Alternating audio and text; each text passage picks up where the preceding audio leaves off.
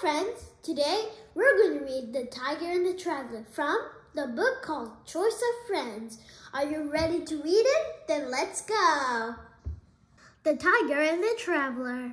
One day, a tiger, too old to hunt, was walking by a marshy pool when he saw a gold bangle. I may as well pick it up. It could be of some good use. I got the bait. Now I must wait for the catch.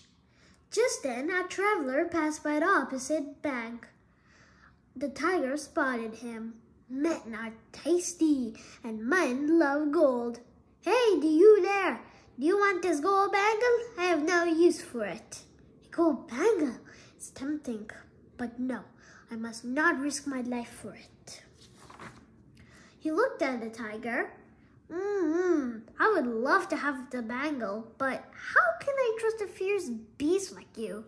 You have every reason to suspect me.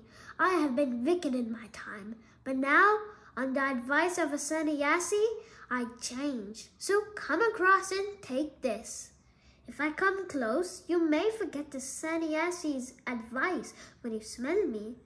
I won't. Besides, I'm old. My claws are blunt, so do not fear. Come, wade across the pool and take this. The traveler's love of the gold overcame his natural fear of the tiger. He seems to be telling the truth. I will wade across it and take it. But hardly had he taken a few steps when, oh, it's a mire. I'm stuck. Help! Oh, so you're stuck in the mud, I see.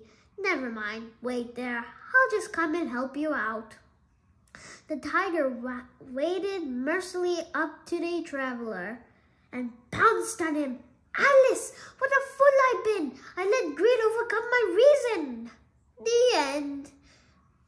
Now, the moral of the story is you should never ever let greed overcome your greatest fear. Bye, friends. See you in the next book.